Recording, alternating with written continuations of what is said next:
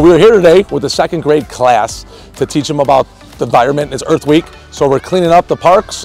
We actually had to throw some garbage out here because as a public workers, we try to do a pretty good job of maintaining.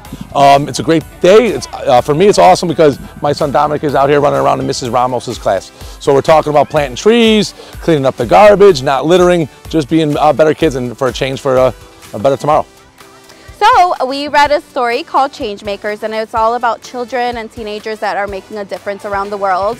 So the kids really enjoyed the story, and they were thinking of ways that we could make a difference in our own community. So we came up with the idea of coming out and just picking up some trash, and they're enjoying it. And it's perfect because it's been Earth Week, and you know, they're making a difference here in Elmwood Park.